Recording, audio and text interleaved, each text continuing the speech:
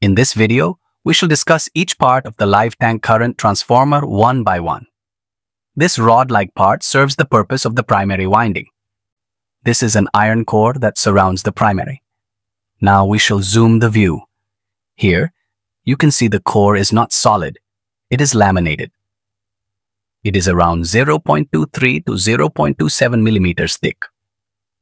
It is made of cold-rolled grain-oriented silicon steel.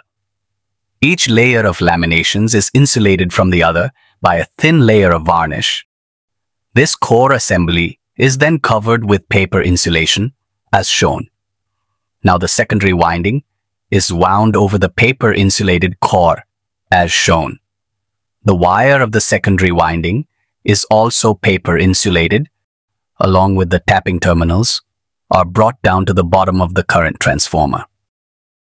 Now the entire assembly is again wrapped with insulation paper. This is the porcelain housing. Now, the secondary winding, core, and primary all together are covered with a steel or iron tank. The stud is then insulated from the tank by these small insulators. This is the pressure relief valve. This is the secondary terminal box.